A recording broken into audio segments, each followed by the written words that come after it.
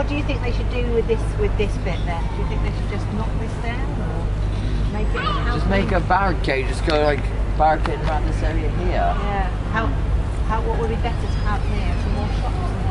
Yeah, more shops. Yeah. Pleased to say that we've now appointed a preferred developer, Stanhope, and they are currently working on their detailed financial plans and further developing their proposed scheme.